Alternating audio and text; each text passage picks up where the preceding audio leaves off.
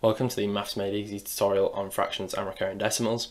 So this is the last video on the topic. We're just going to go through a couple of example questions on converting recurring decimals to fractions.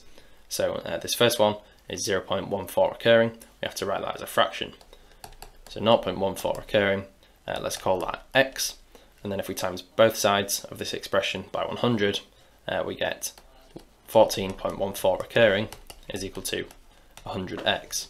So now we want to remove this recurring decimal. So we're going to do 100x minus x, which is equal to 14.14 recurring minus 0.14 recurring.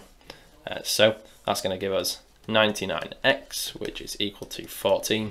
So therefore x is equal to 14 over 99, or 0.14 recurring is equal to 14 over 99. So here we've converted this recurring decimal into a fraction. So the final example then, we have to write 0.83 recurring as a fraction.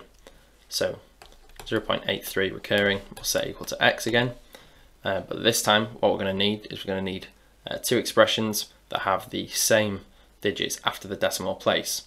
So we're going to take 10x, so 8.3 recurring equals 10x, and 100x, which is 83.3 recurring, so that's 100x. So now if we do, we'll do the workings up here where there's more room. 100x minus 10x, that's going to be equal to 83.3 recurring minus 8.3 recurring. So we can do this in the column form just to make it clear what's going on. So let's put a few 3's in just so you can see. So we have 83.333 and so on, minus 8.333 and so on. As you can see, all these 3's are going to cancel each other, so we're just left with 83 minus 8, so that's equal to 75. So these are going to all be zeros, so we've got 75.0. So effectively what we have here is 100x minus 10x, so let's not forget that. So 100x minus 10x equals 90x. So we've just found an expression for 90x, so 90x equals 75, so therefore x equals 75 divided by 90.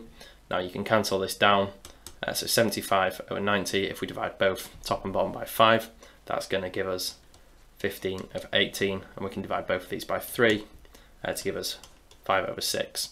So our final answer is 0.83 recurring is equal to 5 over 6. If you'd like to get some practice in with fractions and recurring decimals, you can do so with our online exam. This is available through our revision platform. If you take the test, you'll find loads of different questions to have a go at, and you'll get instant feedback on all of them.